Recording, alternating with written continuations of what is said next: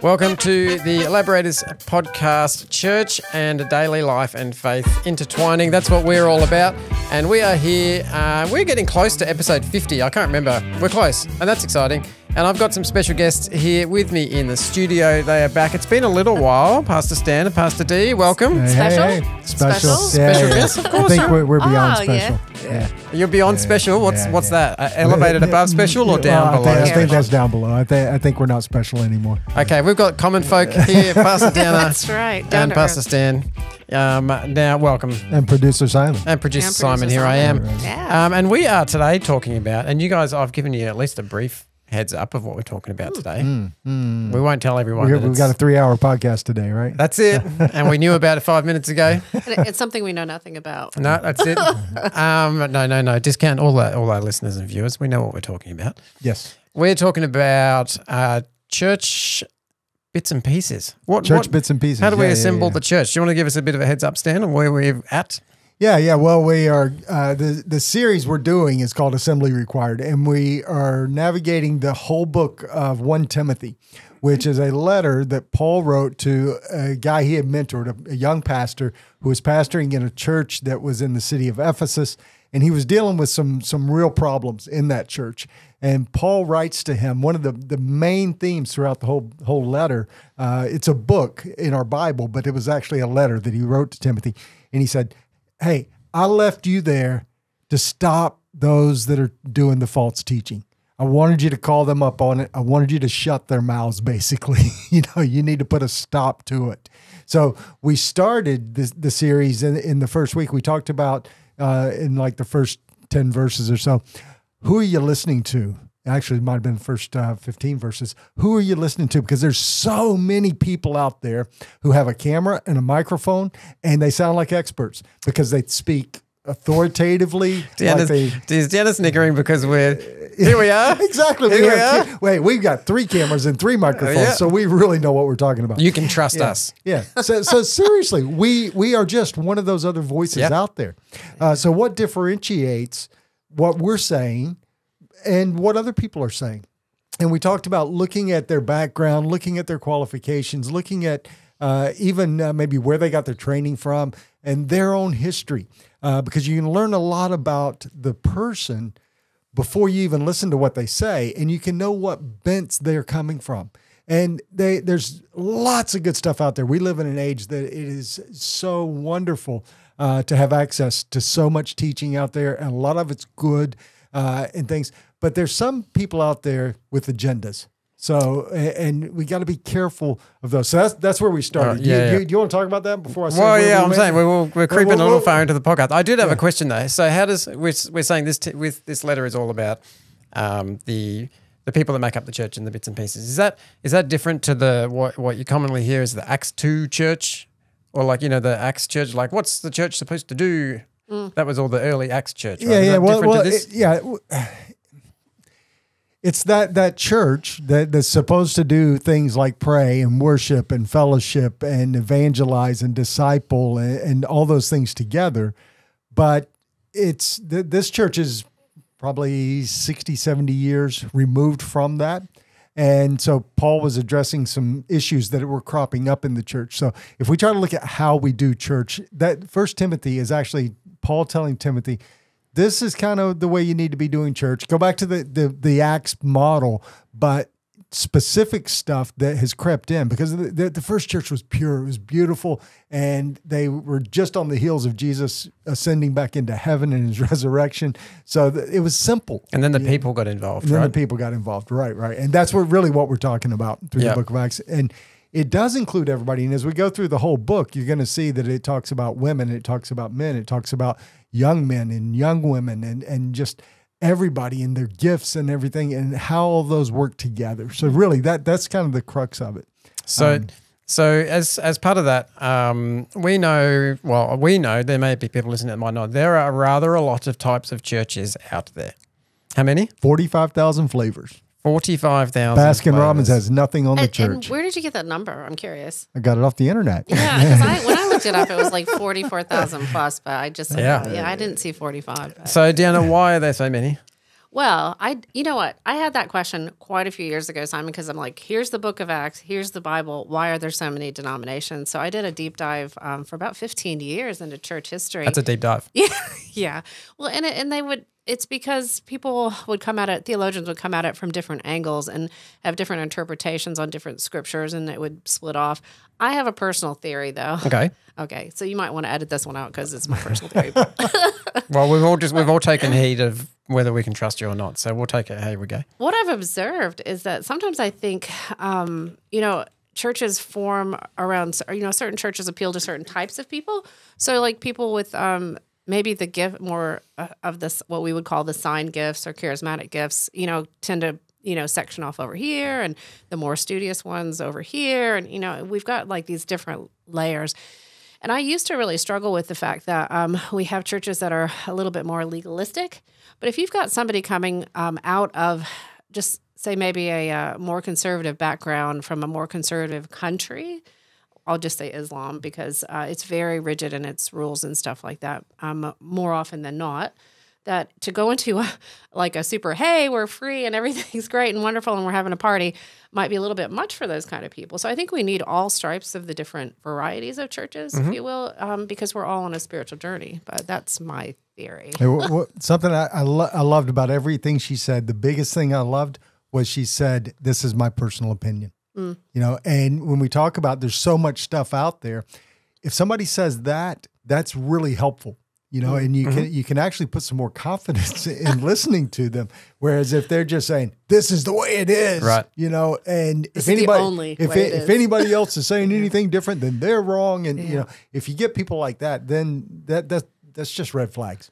So how do we then, there's a lot of people out there looking for their church out of 45,000 types of churches. How do you find your church? I have an answer. Okay, great. This is why we got you on the podcast. Well, I mean, and it kind of ties into what Pastor Nauke preached on this past Sunday, but prayer is such an important part of that because we need to ask God, where do you want us? Because when we read about spiritual gifts and things like that, and I know that's not what this podcast is about, but he gives people the gifts and he puts the people in the churches because that church needs the gift that's there. So sometimes God moves his people around. That's what we've observed.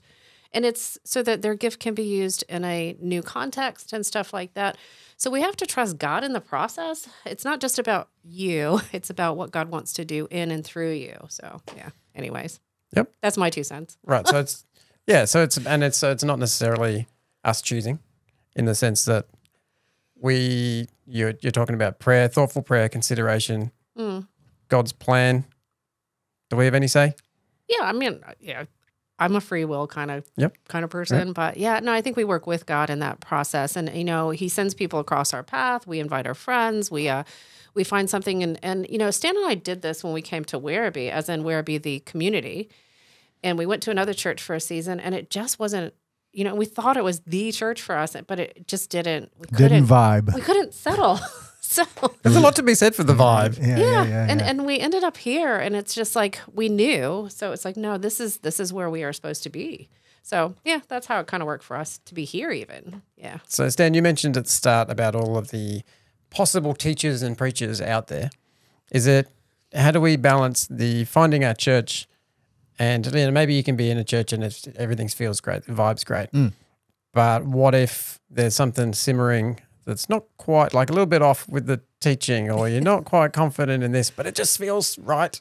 Yeah, well, we can't just completely go on that feeling. It depends on what's not quite right, because any church that you walk into, if you stay there more than about 10 minutes, you're going to find something that you don't necessarily align with or that you don't love about it, whether it be the music or whether it be, the greeting, the way they do that, or, some churches, every time they'll have all the guests stand up and they'll give them name badges and all those kinds of things. And that's a surefire way to get people out of your church, and they'll never come back again. But some churches are like that. And you might just say, oh, I don't like that. Or some people might just not like the paint color. They might not like the paint color. the smell. Exactly. Right. Or the coffee. working on that. You know, some churches here in Australia still do international roast instant coffee. You know, and Stan's just placed his flag in the place the ground flag there, and that's one of those things that if you do that, then you're wrong, and you don't need to exist. Right. So Stan's line in the sand. But no, there will be lines. In fact, when we first started coming to this church, there were things that we were uncomfortable with. Weren't necessarily the exact fit we were looking for, but the church that we were at, we looked at that and it's like, okay, well, that's got problems too. So which problems do we want to embrace? Which problems can you live with? Which ones are showstoppers for you versus which ones, that's not my preference, but you know what? That's not a big deal. You know, so you have to decide what are the major things and minor things. And how do you discern those? Not the things that you don't necessarily like. How do you discern the false teachings, the risky, the not settled? Does it line up with Scripture? Yep. I mean, that's the first and foremost thing. It's like, you know, and I've heard a lot of preachers take a lot of liberty. And so, I mean, I guess there's a personal element to style and personality and stuff like that. And some of that is not, I mean, it's tolerable. Okay. I'll give you an example. Do you want an example? Sure. Now, you have editing privileges later on this, right? That's twice this has been said with Deanna now. You never know. Yeah. I usually tell her, hey, tell me first. We had a friend. I mean, back in the day, music was a really hot issue. It probably still is. I don't know. But it was in the 90s for sure at the church that we happened to be at. Stan was an associate there. And I remember the preacher was preaching through Exodus, right? And he said that when Moses came down off the mountain, the sound of war was rock music. And I'm like... Music that sounds like war is what the text says. Okay, yep. He says that's rock music, and it's Christian rock music. Yeah, because they were... Like, wow. Yeah. And I'm thinking, wow, that's a stretch. But it was a stretch I could live with because I didn't agree with what was said, and I thought he was, stretching things quite a bit. But for the most part, most of his other teaching and stuff, I mean, he had a few quirky things, but that one was kind of out there. But we were still able to grow and learn in that church and stuff like that. So, yeah. The things that you really want to make sure are right is, how are people saved? Salvation by grace through faith. That's a non-negotiable. If they're teaching something other than that, if they're teaching a works-based salvation or something like that run.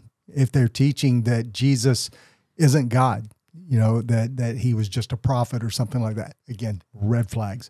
Virgin birth, I think that one's pretty high up there. Inspiration of Scripture. Beyond that, I think things can get a little bit fuzzy, and there can be a lot of leeway in what you'll put up with, tolerate, and things. But those are really the fundamentals. Those are the core things that if they're not teaching those, then it's probably not a place you want to be. So the leeway is often, and it has caused much damage over history in the debate about the things that are in the leeway. Is there such a thing as a meaningless difference? A meaningless controversy when it comes to faith, a meaningless debate when it comes to things of faith? Certainly. Yeah. Pretty much anything I didn't just list. Right, okay, yeah.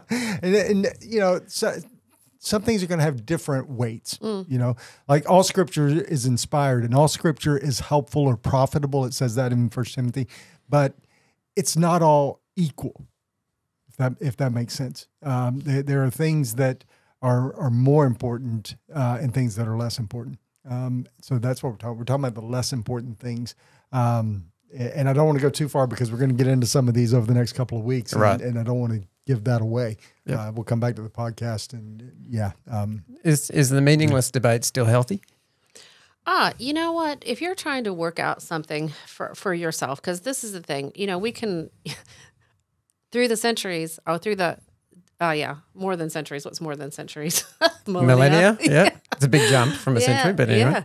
But theologians on both sides of a lot of different things will have strong, and they can biblically base their opinions, right? Okay, so they're based upon opinions, and they are sincerely seeking God and studying His Word and coming out on different sides of the same issue because of interpretive. Yeah, a lot of the mumbo jumbo stuff. But with that, I've even seen some of them flip-flop themselves because, that's the thing. We are trying to wrap our minds around a holy, infinite, created us God that is he's so much bigger than we are.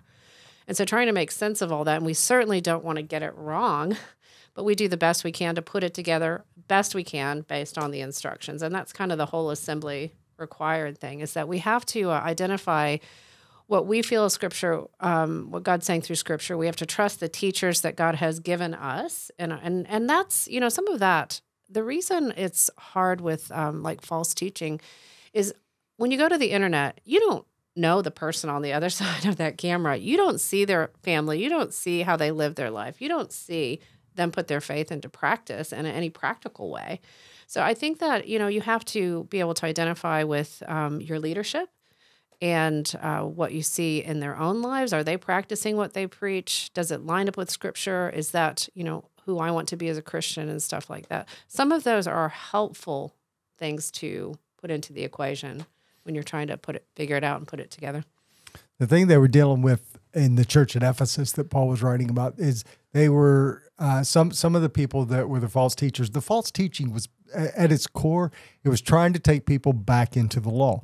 It's instead of living in grace, you have to keep the law. That's what they were on about, and they would talk about their own spiritual pedigrees, meaning their ancestry. So they went to Ancestry.com, did a DNA test and all that, so they could prove, and that's a joke. They didn't have those things back then. While listening to the rock music. Right, while listening to the music that sounds like war. Yeah. And they would say, okay, because I am a descendant of, they trace it back as far as they could, that means I'm authoritative and you need to listen to me. Yeah.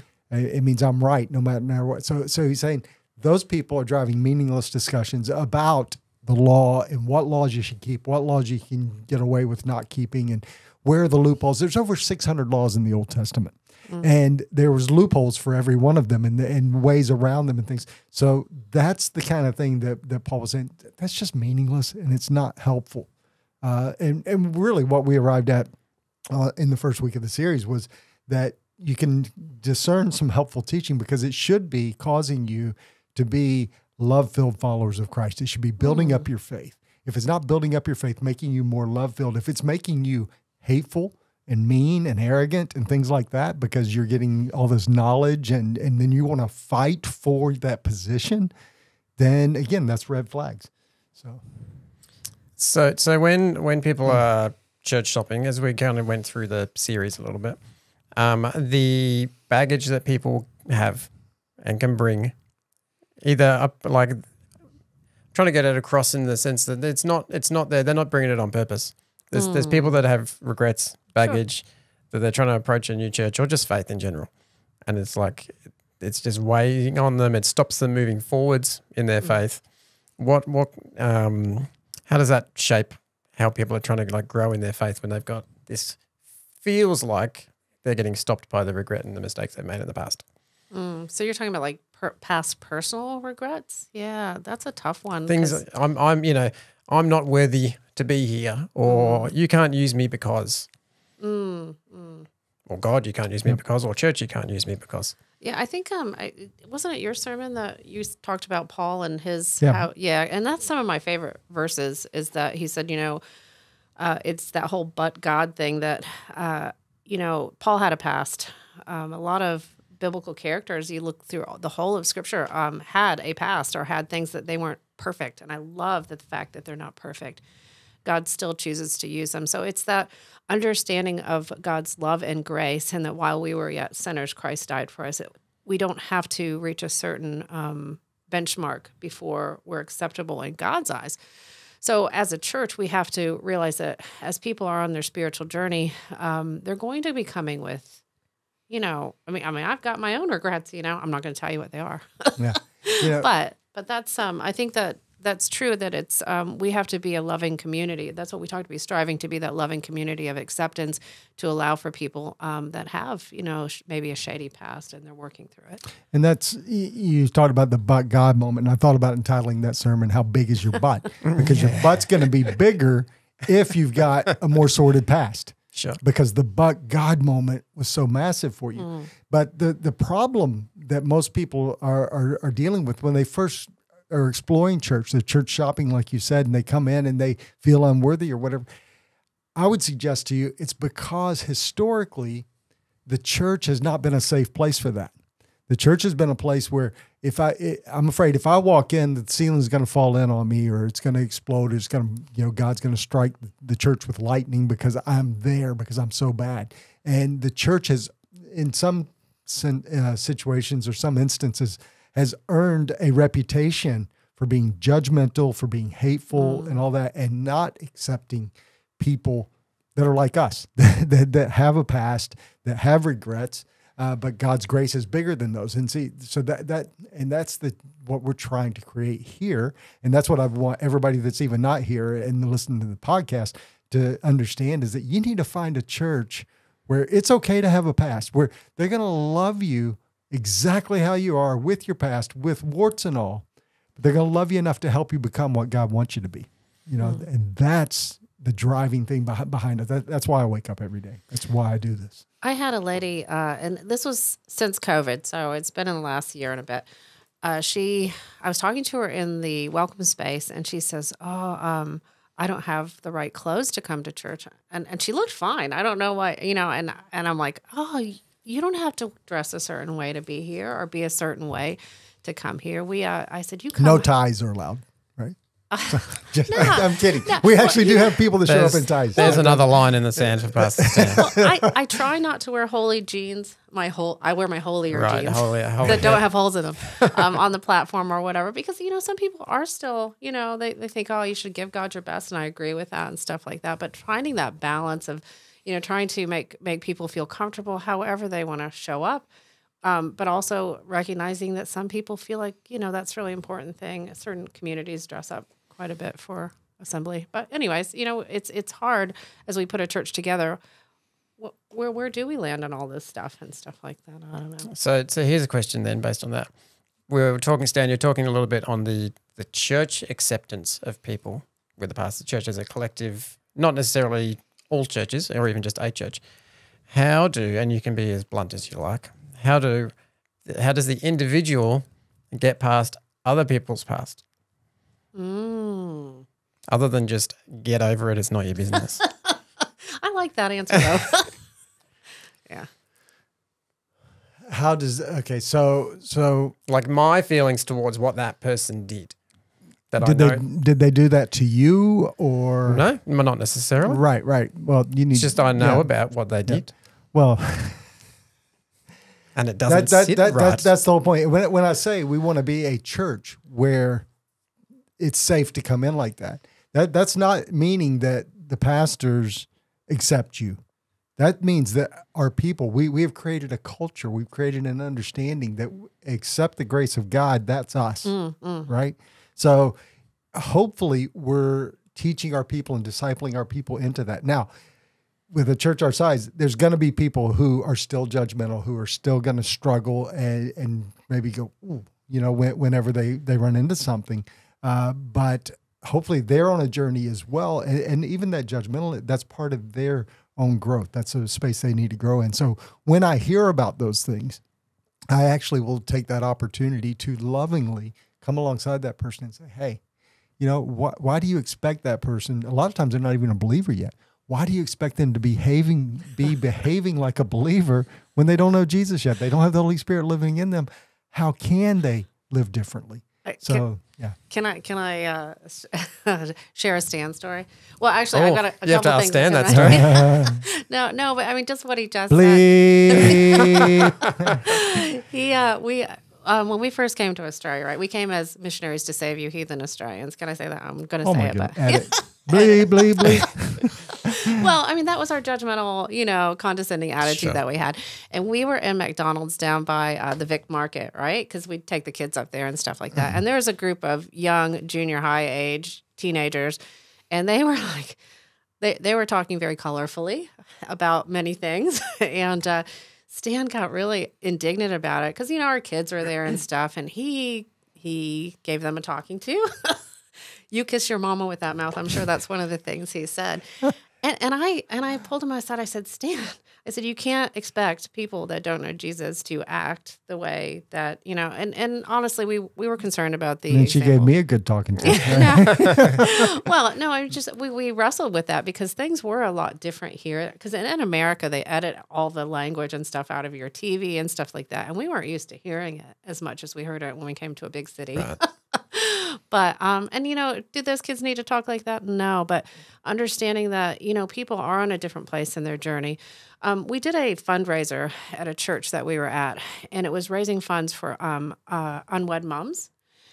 And the whole fundraiser was to collect change and baby bottles and give them a gift at Christmas of a card, just to help them out.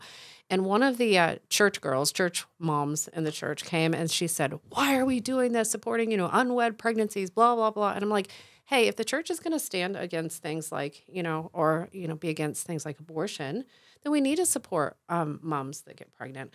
But that gentle teaching or coming alongside and helping somebody understand that that's not on, that judgy attitude or that, like I'm better than you because, that puts people off. And we don't want to be that kind of church. So.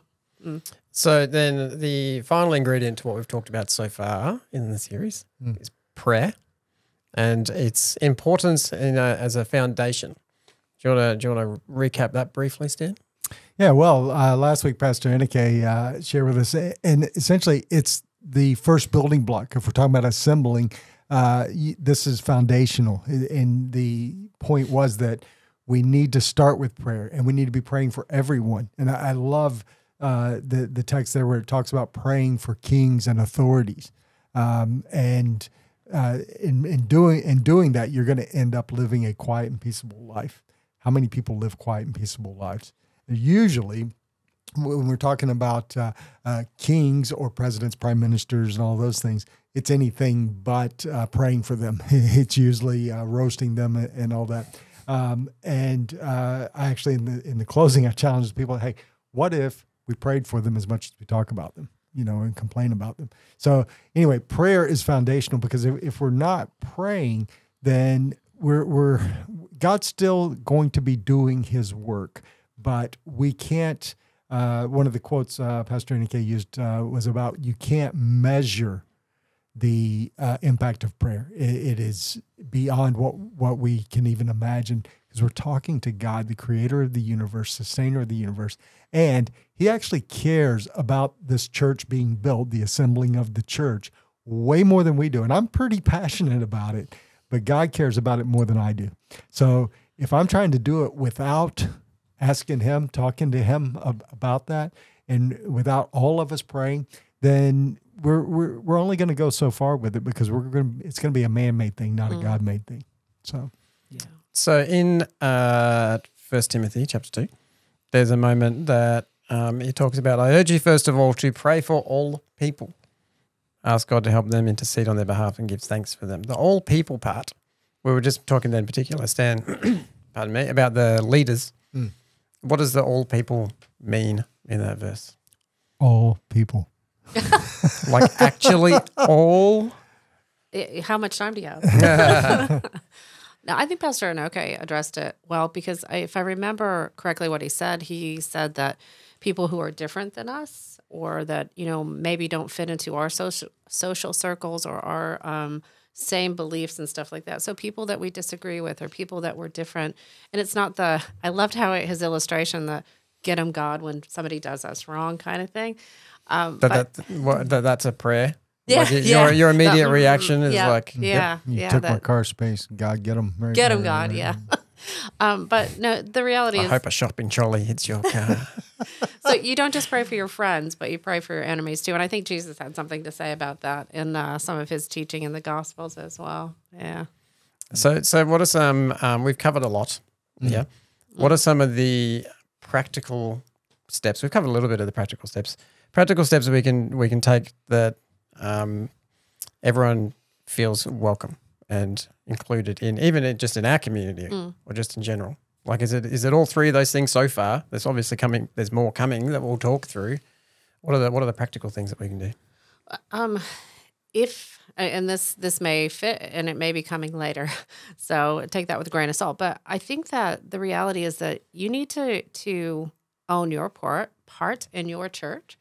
That if God has brought you to a place and you've decided to stay there, then you need to be all in and be ready to roll up those sleeves and help read those instructions and help put the thing together, because it takes many hands on deck. Wouldn't you say that's true? That's a massive one. And in very practical terms, I would suggest that if you're in conversations with people and they start talking about the meaningless issues and things like that for that one, then don't just say, hey, you're having meaningless debates and everything, and you need to be quiet, and then you're being a jerk just like they are. But to lovingly say, wow, those are good questions and everything, but at the end of the day, lots of good, godly people disagree about some of those things. So maybe we invest more time in praying for those people if you take the first one and the last one together there. Mm-hmm. Yep. And then for the people that are hurting, the people that have the past, we all have a past, and we all have different triggers. And at different times and different seasons of life, some of those things are going to be coming up. First of all, if you're hurting and you're judging yourself because of your past, you're feeling guilty, or someone has said something to you and damaged you in the past, then lean into God's grace for that and seek help, seek counsel from other people. Go find a friend in the church community that you can share with and that can love on you and help build up your faith in that. And if you are the person who actually you've got regrets and everything, and you think you're not good enough, you're not worthy, well, I would suggest that you need to process that through the filter that God does and say, hey, God has forgiven me. He's cast my sins, it says in Isaiah, from as far as east is from the west. He's put them in the depths of the ocean. So God's forgiven you for your past. If you can't forgive yourself for your past, you're elevating yourself higher than God. And that's not to judge you for doing that. That's to say, hey, that's ridiculous, isn't it?